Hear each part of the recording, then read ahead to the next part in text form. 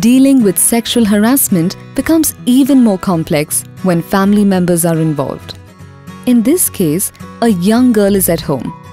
Her parents are away and they ask their family friend to watch over her. The uncle comes in and starts talking to the girl. He calls her and asks her to come close to her.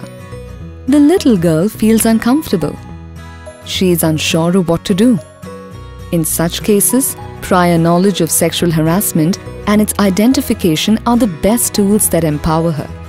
She can do the following. She should jump off the sofa and run out of the house to a safe place. She should seek her neighbor or people on the street for help. She should call her parents to come home and inform them of the incident. Her parents should trust her and tell their family friend to never come home again. They should trust their child and keep the communication channel open between them and their child. They should build an environment that makes the girl comfortable to talk to them.